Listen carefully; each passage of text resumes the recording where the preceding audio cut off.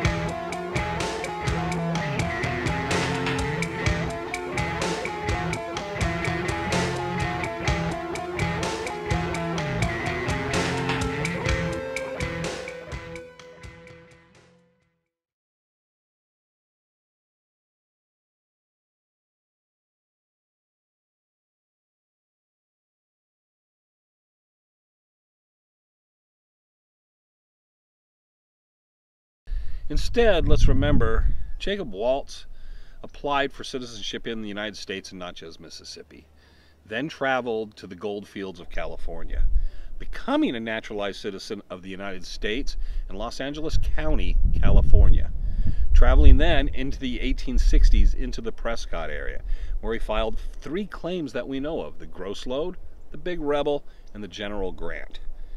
By 1869, he turns up and settles in Phoenix, Arizona, in the general area of 16th Street and Buckeye Road, known then as Henshaw Road. While there's documents that show his signature, there's no documents that show that he could necessarily read or write English fluently. We don't even know how well he spoke English. We can assume it, but we do know Julia Thomas and Reinhard Petrasch spoke generally in German to him. Reinhard had emigrated from Germany with his family, the Petrasch family, and Julia had grown up in a household where German was the primary language used in the household. So they made it very clear that they generally spoke to Waltz, and a lot of the time Waltz spoke in German. So while he would have some English, or he could have spoke English somewhat fluently, we do know he preferred to converse in German. We know where he settled. He had a farm. A couple of the documents show us that someone tried to settle on his property. He asked that they be brought off of that property. We know that he tried to have his had everything transferred from his name to the Starr brothers because of an illness that he recovered from. And part of that deal was they would get all his things and his property in return, that they would care for him and he'd be allowed to live in his property until his death, which did actually happen, though they didn't care for him in the end. Another article that's probably pretty well known and usually taken advantage of is where there was a murder on his property. One of the things everybody always tries to, the part of the myth-making process, is what really happened during this murder. But the problem is, it gives us a good description of Waltz. He's an elderly prospector who's basically retired as a farmer, living in his adobe house on his property. He doesn't hear very well, and he doesn't see very well. And it just fits with probably where he was in life. But But in no terms, any of the documentation, anything we see, ever puts him out as someone who's going into town, going on drinking sprees, someone who's literally a madman. He seemed to be well liked, maybe not as well known, but he seemed to be a small farmer living in a community that was growing around him. And as he was becoming elderly, he ended up finding friends, and two of those friends that he found and he spent considerable time with were Julia Thomas and Reinhard Petrasch. He spent a lot of time at Julia's bakery.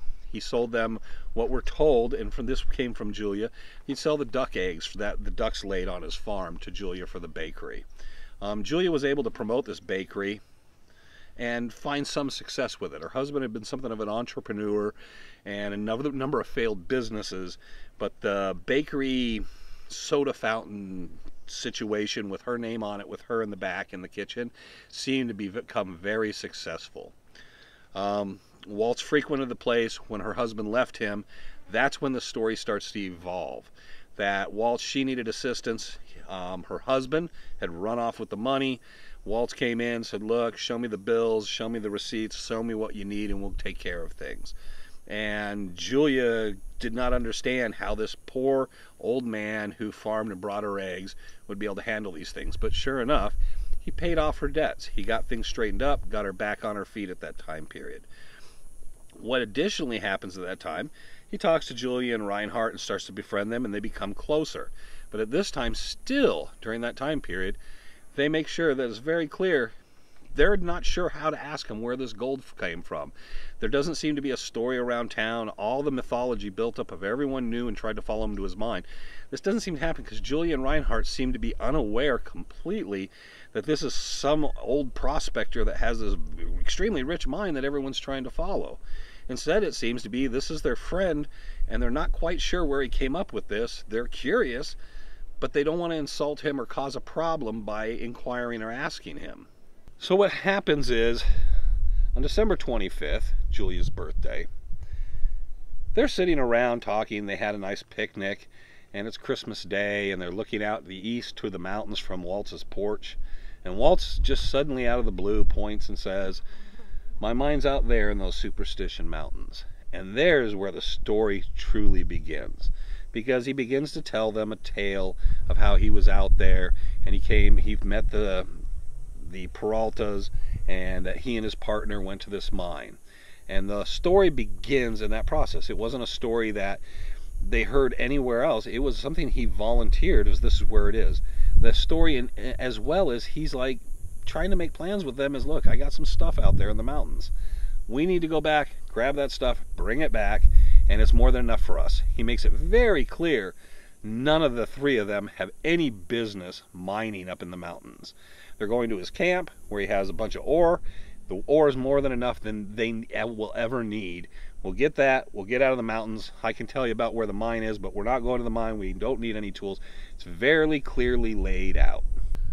So before they can make the trip into the mountains, of course, you know what happens. We have the flood. And the flood comes in and wipes out Waltz's property. Reinhard Petrasch goes out, finds Waltz after Julia's noticed he hasn't been reported. She hasn't heard anything from him in days. Reinhard goes out to check on him, finds him. In some stories he's in a tree, some stories he's up on just the last of the walls of the building or standing on his bed. But anyways, he's been out there for days in the freezing cold in the water. They bring him back in. This is February. Waltz kind of seems to get better, worse, better, worse, all through the summer until October. Talking to them, trying to hopefully get well enough to take them back into the mountains to kind of show them the route, the general area, do something to kind of show them where they need to go. Fortunately, he succumbs to his illness in October, and he dies in Julia's home, which is documented in a newspaper story, and buried the following day in the Pioneer Cemetery, at that time known as the Loosely Cemetery in Phoenix. Reinhard Petrasch, his brother, George, is buried next to Waltz, and that was kind of the end of that part of the tale. Reinhard and Julia then decided, after settling some things up and pulling things together, start making their initial trips into the mountains. Well, we won't go into detail at this time. The thing is, when they finally finished those initial trips and Reinhard became very frustrated of what was happening, he turned to Jim Bark at his ranch where they stopped after they came out of the mountains, and told Jim Bark the story. Jim Bark spoke to Julia, found out the story synced up. They had almost identical matching stories, word for word. He started thinking about the mine. He in fact coined the phrase Lost Dutchman Mine because he figured Lost Deutschman didn't seem to work as well. And then later became partners with a gentleman named Sims Ely. And then Ely later, while Reinhardt wasn't in town, did sit down with Julia Thomas and spoke to Julia several times and found the story was almost still identical to the story that they told Jim Bark originally. And that was the basis of all these legends. The Jim Bark manuscript is still available. It circulates through people, though it's never been published. It has a number of different stories concerning the superstitions and treasures and a lot of things. Very, very interesting read. And Sims Ely's book's very difficult to find, called The Lost Dutchman Mine. But again, it's based on Jim Bark's notes and his manuscript, and kind of furthers and tells other parts of the story not, mentioned in Bark's. But that is the initial and the beginnings of Jacob Waltz and the Lost Dutchman Mine. Generally, if anything outside of that is speculative, it's usually brought in. And unfortunately for us nowadays, so much of the information we get from people is fraudulent. They're just looking to make a name for themselves or try to speak out of turn. And unfortunately, if you go out and you say it loud enough and strongly enough and you overpower people, it sometimes becomes truth. And again, one of the things we've tried to hear in doing this program is always just take the documents, the facts, the truth, and just follow forward in the truth. While there's so many other stories we will get into and in details on Jacob Waltz and some of the little smaller pieces of that puzzle, probably right now, best to get back to our story. How you feeling? My leg hurts, both of them. When we were up on Coronado area, like I said, it's very steep, and it's you got to really watch what you're doing, because you get these little round rocks laying on bedrock, and you step on one, you're going down. Unfortunately, this happened to Trevor where we were coming down off of it. Luckily, the truck was within distance we could reach it, and there was 4 of us there, so we were able to help Trevor go from the point where he fell back to the truck. And it wasn't easy, but we were lucky that way. Sometimes you're lucky and sometimes you're not. I remember when we were filming, we were up above the Upper Fish Creek, and there's these huge cliffs that go straight down, and there's a path that follows the edge. And I'm trying to keep away from that edge, and one of our cameramen, he's walking right on the edge, and there's always little rocks laying on the ground. And I looked at him, I said, if you step on one of those rocks, you're gone. There's no way you're going to fall off that cliff and survive. We only have several access points, but one of the interesting aspects that I've run into is, early on, one of the few times we ran into somebody was in that general area. A guy got up, parked his truck, sat there with binoculars, and watched us for a period of time. This is back probably during the first couple episodes we did last year. He spoke out to us and yelled out. We couldn't hear what he was saying when he left, but we weren't quite sure of the thing.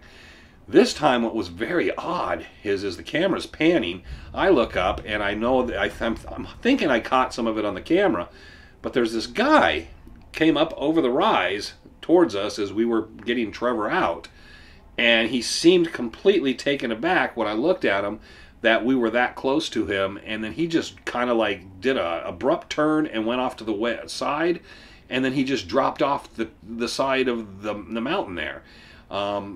I'm sure he wasn't jumping off the mountain, but it was, you could tell he did not expect us to be right there, and he was looking to make a quick exit. As soon as we got down, we heard a truck, and the truck's gone. I tried to get over and see if I could get the picture or some film or something footage of the vehicle leaving. When we got down, there was an individual that actually recognized us from the TV show. He knew who we were in the area. He had been actually out trying to recover a drone that he had lost out there. He was waiting down for us. We got down and we started talking. We asked him, hey, well, what was with that guy? And he said that guy just came hightailing it down, didn't say anything, jumped in his truck, got in his truck, took off around the corner and took off. So what was the deal with this guy? What was the whole situation? We can joke all we want, but it's more than one time now we've had a vehicle out there, someone watch us, and then just suddenly abruptly leave when we take notice of them. And you don't know what to think of it. Is someone just keeping an eye on you? Is someone just the curiosity of what's going on? We don't know. There was nothing messed with in the truck. All our equipment that we had in the truck was still fine and safe. We were all good. Of course, we had the numbers in the situation, even though Trevor was incapacitated. But what was this individual doing? And, you know, he could have just played it off, waved at us, kind of looked around and walked back. You know, hey, you guys okay? He could have done a lot of things, but abruptly turning and taking off a different direction than he came from just to go back and circle around to get back in his truck and leave.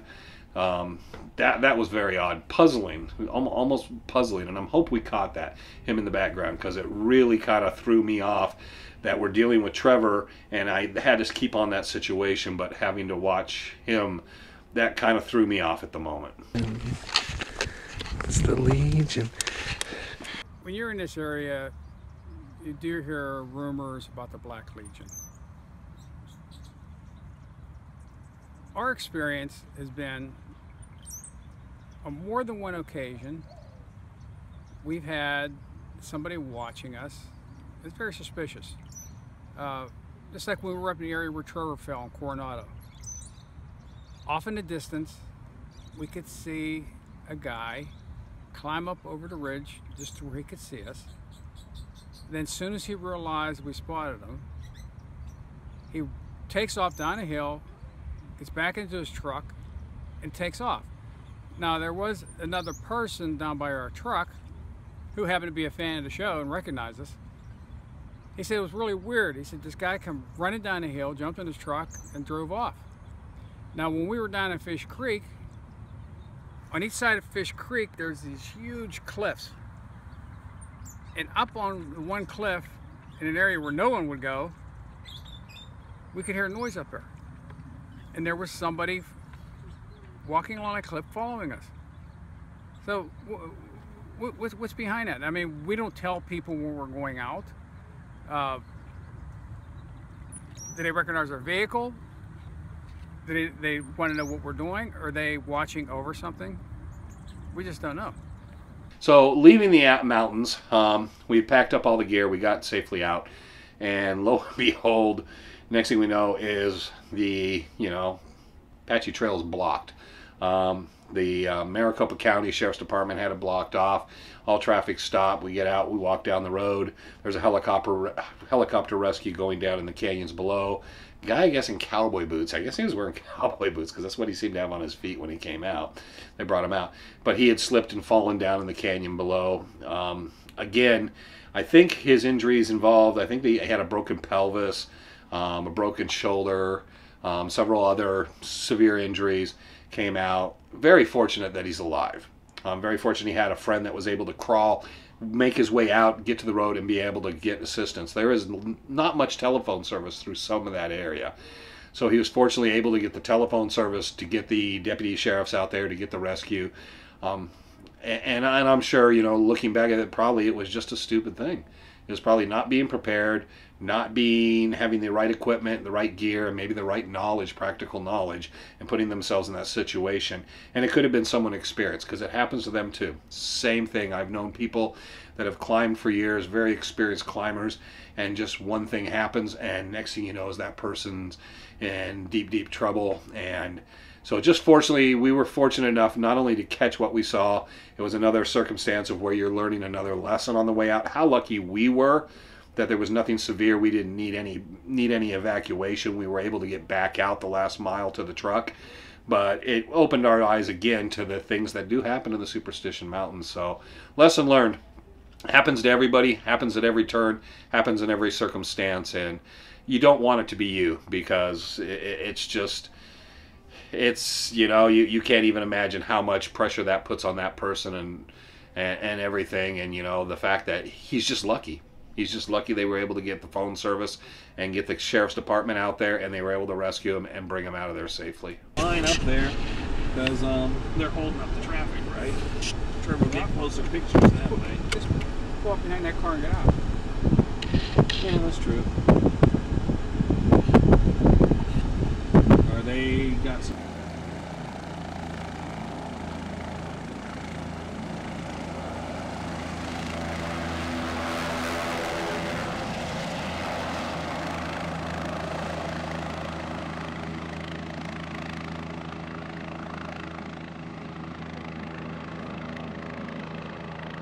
Should have got the other lens.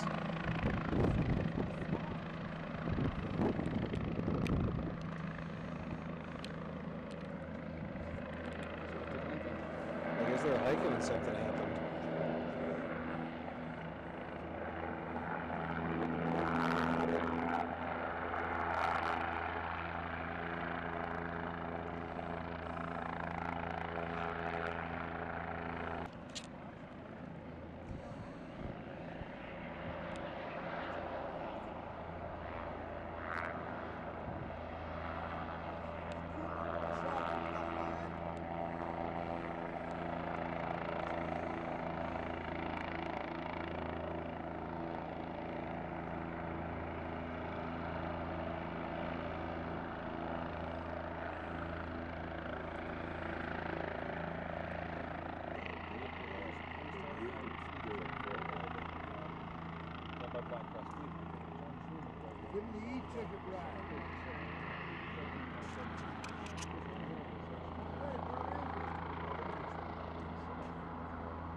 Oh, that's a testimony, but it's got that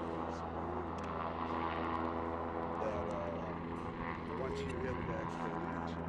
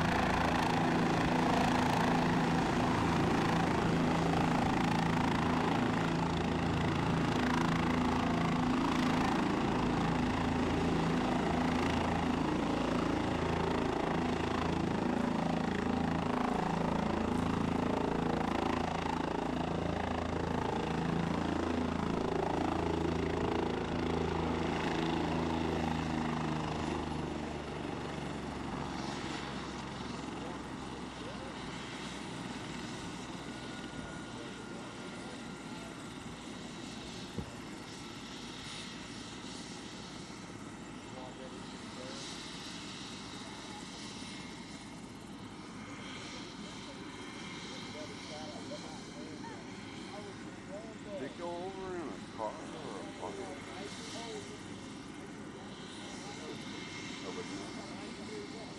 They were hiking. Were they? Yeah, I guess that's the car was back there.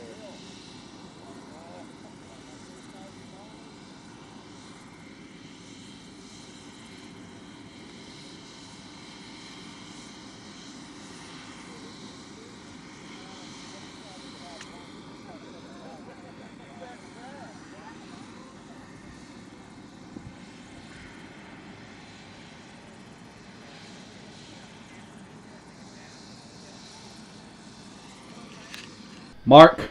Yeah. Okay. Throughout the history of the Superstition Mountains, we always speak of the mysterious deaths, disappearances, and things like that. But more tragic is so often the people that perish in the mountains due to heat exhaustion, heat stroke, diabetes, heart attacks, and we've come across them. Randy and Wright and I came across a guy who went into diabetic shock and ended up having a heart attack at Garden Valley one day, and they had to rescue him, bring in the helicopter and rescue him out of Garden Valley. It's a very real thing. And these type of things can affect you at any given time. It doesn't matter how old, how young, where you're at, and one of these things can happen. The tragedy also happens to so many people that think, you know, I'm going to take this thing on. I know what I'm doing. I know where I'm going. And even in the best of circumstances, in the best of weather, and we have the disappearances of the 3 men from Utah, who Rick Gwynn, my good friend Rick Gwynn, found 2 of the gentlemen up on Yellow Mountain. And then later they found one of the other gentlemen, and we've discussed that. And they perished. They were out during the summer. Jesse Capens, who went up, came in through Tortilla. They found his empty camp, and I believe it was a year or so before they found the remains of Jesse finally. It's just something that happens more frequently than you would imagine. And it's just recently there's several people that have contacted me and I have been in touch with that do the same thing. Whether it's the summer heat, it's the winter, it's the cold. It's just, you have to take a great care. You have to plan. You have to let people know where you're at. You have to make sure that everything's coordinated. Someone knows where to get you. The right people know the right people to contact. Superstition Search and Rescue. And you have Pinal County. You have Maricopa County. You have the Volunteer Search and Rescue that operate out of the general area.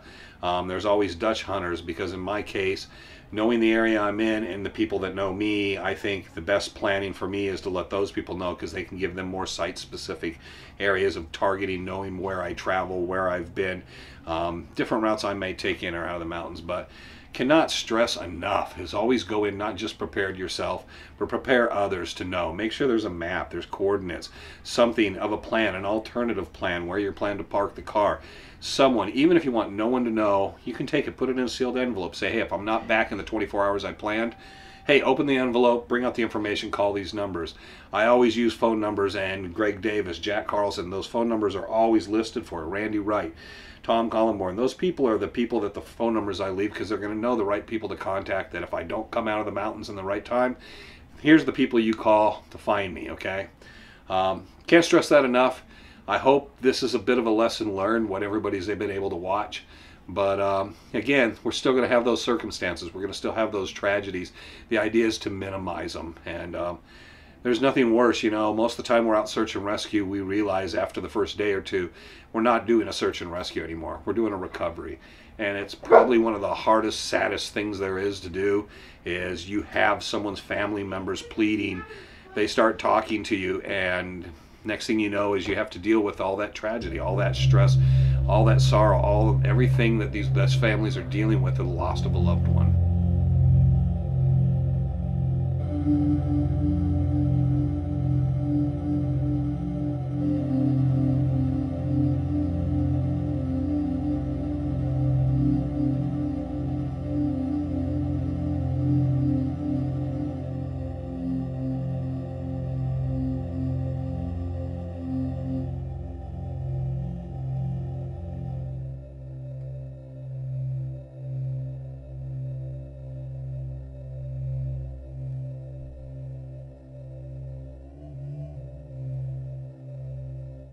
Try this again.